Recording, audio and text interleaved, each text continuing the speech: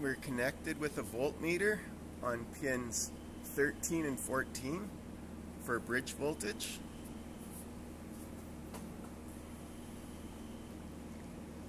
You can see it starts basically at 0 for bridge voltage. It climbs. You'll see the flow rate. As soon as it gets a little over, it hits 12.4 volts, full flow rate, and then cycles back to like 0.1 for that. I'll watch it through 2 cycles. It seems to do this like it just continually does this every several seconds.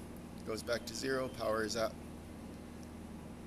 slowly ramps up in bridge voltage. Once it gets a little over 1 volt, it'll spike to 12 point some volts, and you'll see the flow rate goes to full scale, and then it drops back down.